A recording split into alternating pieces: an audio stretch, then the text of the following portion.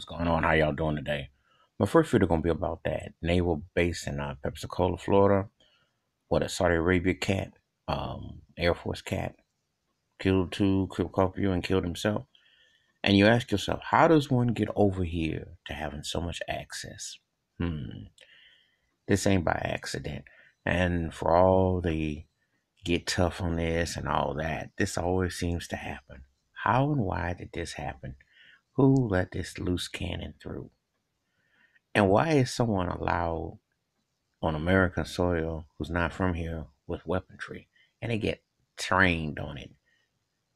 You see the corruption from within inside, and it's always the same old thing.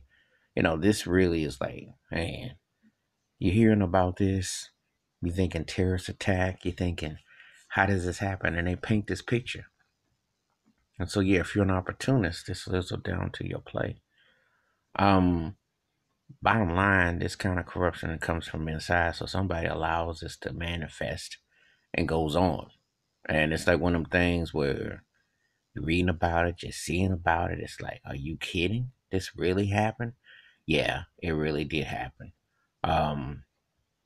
It's just another tragic and another unfortunate situation. However, it happens so often, and these cats come here, and they're not afraid to die.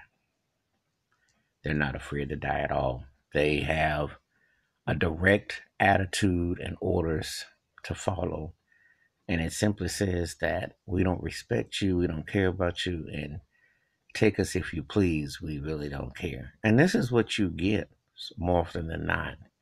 You are getting this kind of whatever we do what we do kind of attitude. And it's a trip. It really is a stone cold trip how this all plays out. No care, no dare, it's like whatever. So it's very unfortunate and tragic.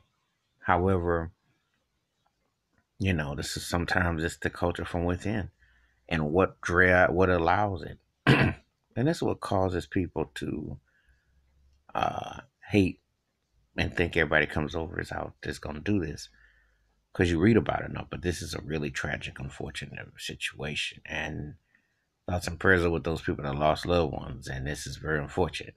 However, this act has happened before. And it's like, how do you get access and how do you bring weaponry into a private situation? It's just the same old same. That's why guns need to be banned and people need to be checked properly. Because you need to know what you really are dealing with, so you think.